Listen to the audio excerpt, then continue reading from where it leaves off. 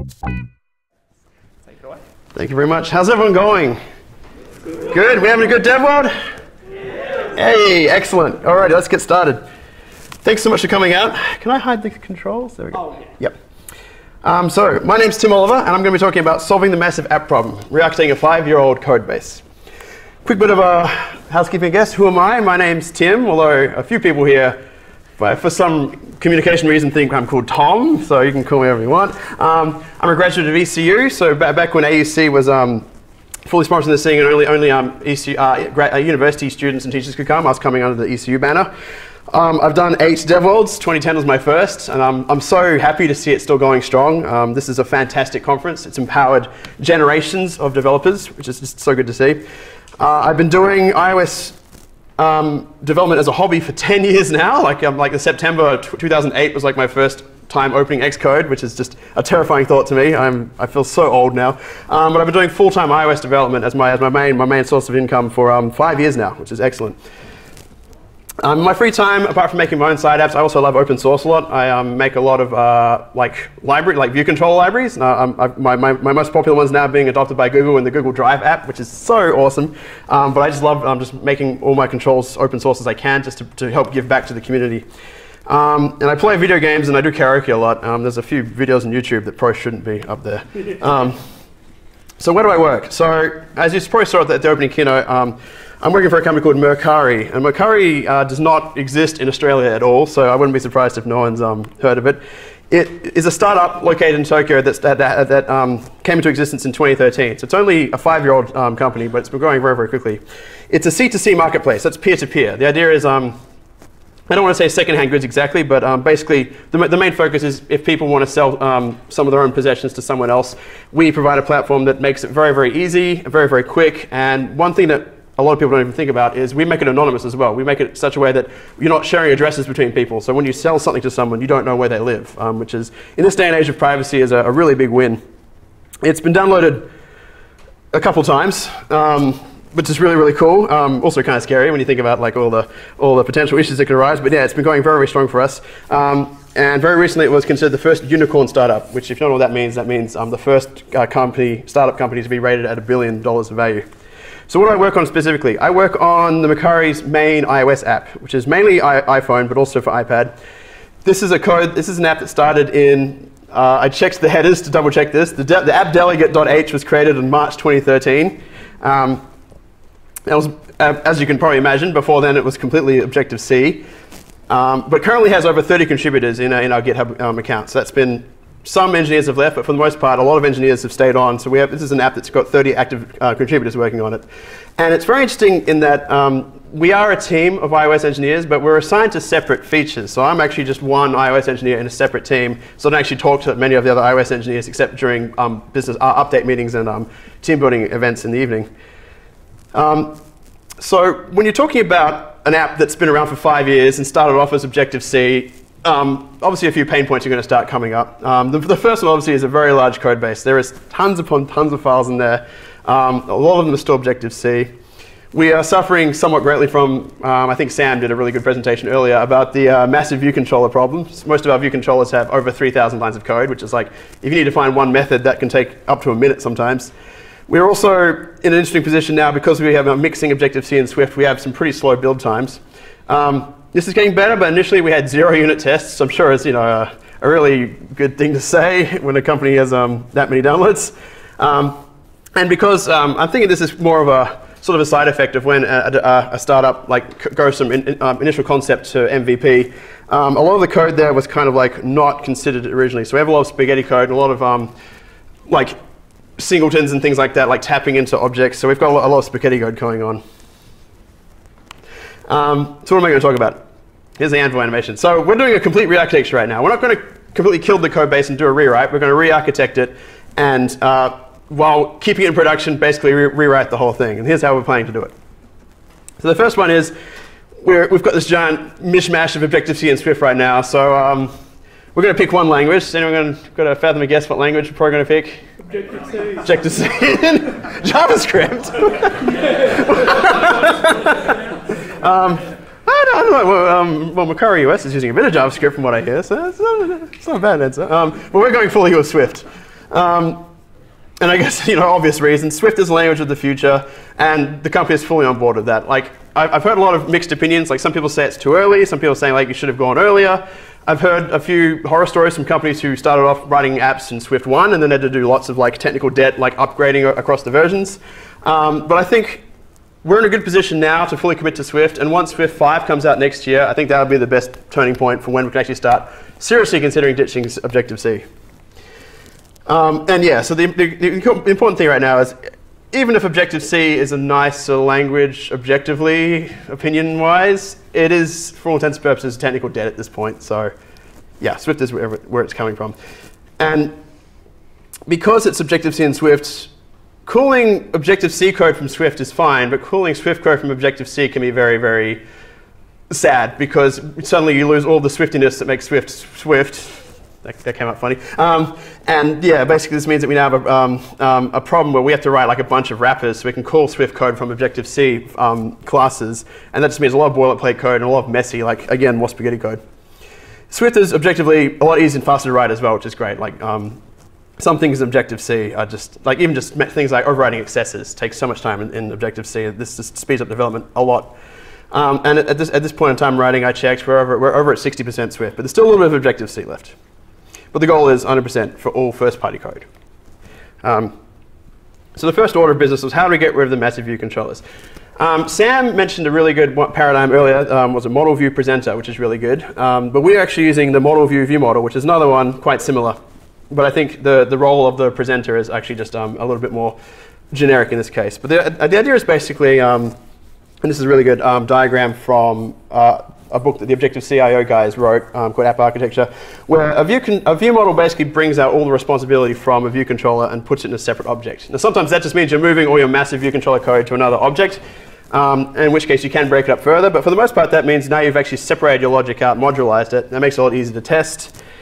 It also means the view controller is now like a dumb pipe for just receiving delegate events. So it's kind of like a streamlined view managing class, which I guess is the whole point of a view controller. And how we actually set up our logic is we have a protocol for input and outputs. We specifically streamline control what data goes into the view model and what comes out. And yeah, the view controller is a pipeline. And if it does get too big, I mean, when I write my own apps, what I like to do is I like to sometimes have a dedicated object for things like, if the table view or collection view is the main point of interaction on a view controller, I'll make that a separate object as well. And yeah, but the great thing about this is it's easy to unit test. So once you've gone from the massive view control problem to this, you can then start realistically making reliable tests for the whole system. But when you and this is coming from the Objective-C IO's, the book's called App Architecture, by the way. I really recommend it. When you basically move that logic out of the view controller, suddenly you're stuck with this mechanism where you now have to bind or like just create scaffolding code to bring all those, whenever the view model changes its state, back into the view controller. And there's a lot of ways you can actually observe this. You can do things like manual method calling or like delegates. You can in Swift, it's a lot easier. You can say like Swift, object.did set, things like that. So you can actually just hook when a property changes.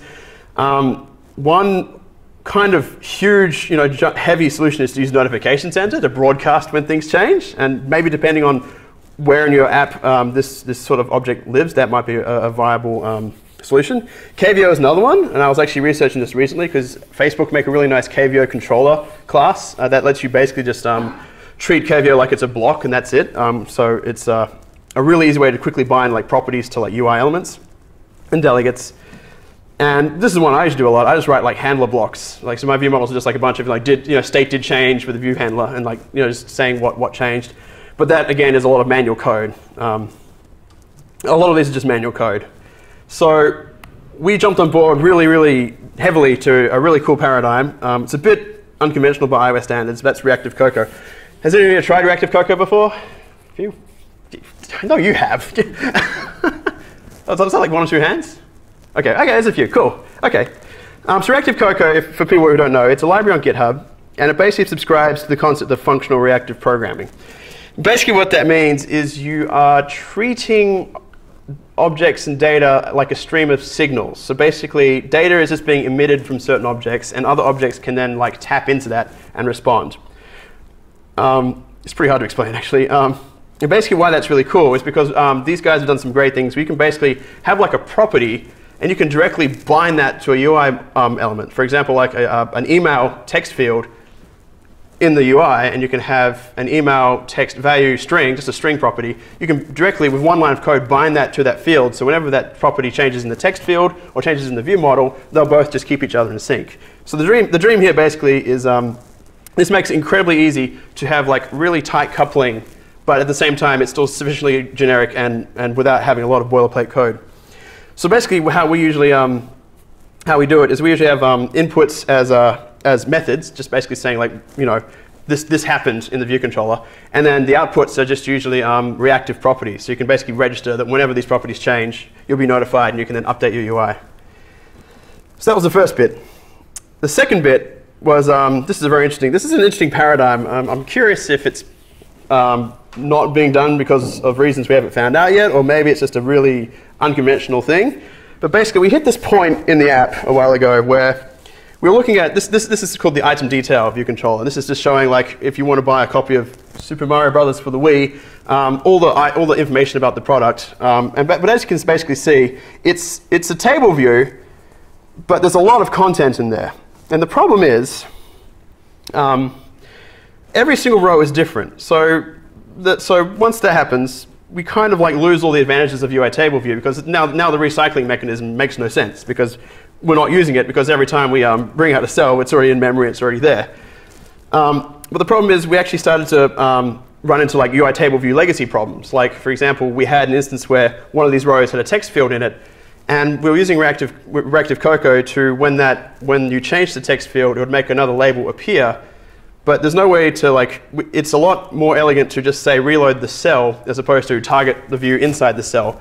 But in doing so, when you reload a cell, that resigns the text field responder. So suddenly we ran into a bug where a user would update the label, update a text field, and then the label would cause the keyboard to go away, which is a really bad usability issue. So we were like, we're putting up with all the legacy problems of UI table view, but not getting any of the sweet advantages from it, because no recycling and no reordering, things like that. And again, because we were like managing an entire list of, you know, every single index path.row in one giant view controller, again, this was contributing massively to massive view controllers. So we had this idea, or apparently Matt suggested it to us at some point. Well, apparently Dave DeLong suggested it to him, so apparently this may have come from someone who used to work at Apple. What if we just take out the table view, put in a scroll view, put a stack view inside the scroll view, and then make each row in the stack, each row just a static cell, a static view, because that way we can control it explicitly.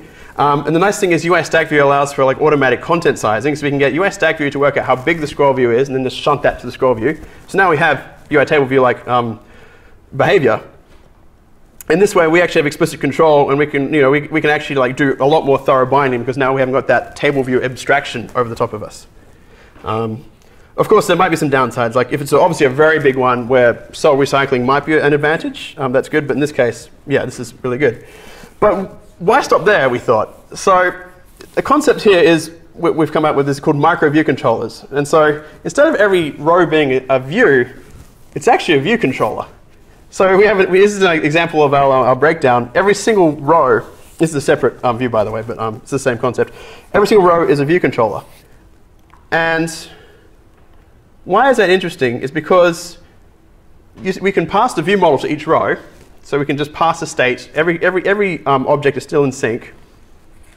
It allows for much more code separation. But because when we add these view controllers to the parent view controller, they then behave like they're the parent view controller. So you can get things like view did load and view will appear. Like all the system state notifications come down individually. So what we've got here is a super modular implementation where we can actually separate out all the code into their own separate little worlds. And they can still pass state up and down through the view model, but basically this means that instead of having like one massive view controller, now we have like 30 tiny view controllers. Take that as you will. Okay, but the next problem is singletons. So we used a lot of singletons in the app because there's a lot of things in singletons where they make sense. You want one object in your app, and you don't want any, and you don't want to have multiple objects. Things like API client objects, or things like image caching. Like these are things that make sense to only have one of in your app. The problem is singletons are kind of a really bad solution to this, and I'm going to go through why. it's a reasonable pattern, but it's a bad solution. Because some should have one instance. Oh, this is everything I just said. The other problem is when you use a singleton, basically you're not really explicitly stating what inputs a class needs for it to function properly. Suddenly you've got this object that takes a few parameters, but then suddenly it just magically goes and reaches off to the side and pulls this thing in. So for things like unit testing, this is like the absolute bane of that, because suddenly you have this implicit dependency that you can't even see from the outside, but it has to be there. And so the solution to this is something called dependency injection that we really like. And I stayed away from dependency injection for a long time because I had no idea what that meant and it sounded scary. But then this guy called James Shaw made a great quote a few years ago saying, it's a $25 term for a 5-step concept. And basically all it is it's basically instead of it being this object that's like instantiated once in global scope, you just make it a parameter of your class. And so you could even just keep it in the global scope, but just when you create this class, you make it a property that you then put in either an instantiation time or just make it a property that you can inject afterwards. But the point is you're explicitly marking that yes, when you make this class, you need this object for it to work properly. And yeah, so basically that means that now you have a class that is very testable because you know exactly what needs to come in, exactly what goes out, and there's no magical like side objects. And a really nice thing about this is, again, when you're doing tests, like for the greatest example for this is like doing API clients. Sometimes if you don't have network or you just want to do a test, you can then you can yank out the real object and use a mock object, so you can then actually start simulating these requests through testing or even just locally when in debug mode. That becomes much more possible when you're using dependency injection versus actual singletons. Yep. And that just means you've now more explicitly made this visible. So how do we do it at Mercari? Basically, so how we do it is we actually have created a protocol called instantiatable. Like a few people are like instantiable, and it's like, no, it's instantiatable. No, that's totally a word. Let me check the dictionary. Oh, it is a word. Okay, instantiatable. And basically what that means is that every time we have an object that belongs to this view controller chain, from the top to the bottom, we have this object called an environment. We have a protocol called environment provider, but the object is called environment. And basically, this is a singleton, like we have environment.shared, so it still is a singleton. But basically what this means is that when we create an object, we pass it in as a parameter from the top level object, and then when each of these objects then, this child object is then created, the parent object can then pass this object down. So we're still getting that singleton-like behavior, but we have this incredibly controlled, streamlined way of making sure that from the top to the bottom, you can have this global object that handles all these global mechanisms, but in a very, very explicit way. And at the same time, we actually have several versions of this environment object. We have a production one, a debug one, even a testing one. So we can just swap it out and like attach to different testing servers and production servers. So it's really, really nice. We can just do this. That being said, we have a few, like that's one way of doing it. But some people have said to me, like in passing, that can be kind of complicated because now suddenly you have this giant chain you have to rely on. So one thing that's kind of coming into color really recently, which is kind of cool, is this concept of dependency manager frameworks. So these are frameworks that, the way I understand it, they use like loose coupling and they use dynamic caching to like when you need a dependency, it can work out how to get to it and how to reconcile the one that you need. It's pretty crazy, but I'm told that, I actually tried it myself, but I'm told that it's really, really good if you do want to go with the dependency routing injection route. And I have a friend in Japan who like just went from a whole singleton pattern to, he uses .NET though, to fully a similar dependency injection method. And he said that fixed up all of his unit tests and the majority of his bugs went away. So you definitely say this is a good way of going. The most popular one is actually written by my former boss at Mercari, Yoichi-san. It's called Swinject. So I definitely recommend checking that one out if you haven't seen it already. The last one is reducing build times. So the problem with build times is Swift is a very conservative language. Like if you go and watch all the WWDC videos, like Apple actually go on record saying like, due to things like type inference and the likes, compared to Objective-C, Swift is a lot more like, I'm not sure what changed, so I might as well just do a full rebuild just to be on the safe side. And the problem is this can add up, and it means that for the most part, it's pretty slow. That being said, it's getting better and better, like Xcode 10, especially now Xcode 10 has that parallelized builds feature. I think it's getting a lot better. But the way we're trying to fix this at the moment is we have a lot of code that just does not talk to each other. Like we have completely separate sections, like some features are completely isolated. And so how we're going to do this is what we're working on right now is to just break the app out into as many dynamic frameworks as we can. So the idea is like things like purchasing is different from, we have like a live streaming feature and things like that. And the idea is we'll break those out. We have a few common sections that everything uses. So we put that in a framework called Mercari Kit. And below it is Mercari Entity, which is where like data objects, like all the data handling is kept. And the idea is these can be separated out. And so they can be done dynamically during testing for really quick, like not having to like recompile it every time. But then when we actually go do a full deploy, we can then statically link it so you don't get that offset, that downside of dynamic linking where it causes the app to boot slower. And so how are we managing this? So this is interesting because we're a big team and this is happening while we're still shipping the app and shipping features. And so this is interesting juggling going on at the moment. So basically what's going on is, like I said earlier, we are in separate teams. I'm in one specific team. There's another one called the UX team who actually create new features for the payment process and listing items. And so for us, who are actually like working on the forefront, making new features, we are now subscribing to these guidelines and moving forward, working with our code with this in mind. But actually managing this process, we have a dedicated team, kind of like a Black Ops team, I guess, called the Rearchitecture team, whose goal is to come up with these architectures, test them, prove they're viable, and then actually go forward and work on this thing. So the Rearchitecture team is going through all the hideously old Objective-C at the moment, and going through and saying, like, this can be changed, and going through and actually, while preserving the front-facing UI, like completely re-architecting it, or more or less rewriting it in Swift, and then like re-bringing it back in. The problem is that's obviously a bit risky, especially when it's a production app with lots and lots of users. So what we're actually doing on top of that is while we are rewriting new copies of the old UI, we are keeping the old UI and all the features in place and then doing A/B testing where we can periodically turn it on for some users, see and then check the analytics to see if the analytics change. Suddenly maybe all the users stop using that section of the app, which proves maybe something was wrong, in which case, without having to submit a new review to the App Store, we can just say, okay, no, put the old one back for now. We'll go back to the drawing board, see what happened. Was there an issue? Was there a bug? Or was something that's not working? And we can use this way to basically go back and forward to gradually like bring out new parts of the app, but still preserve the experience for the current users and making sure that nothing is a detriment. Anyway, so that's everything. Thank you so much for listening. A quick note, we are hiring, but I'm going to be talking more about that at the dinner tonight. But in any case, thank you so much for watching. I hope you learned something, and I hope you have a great dev world.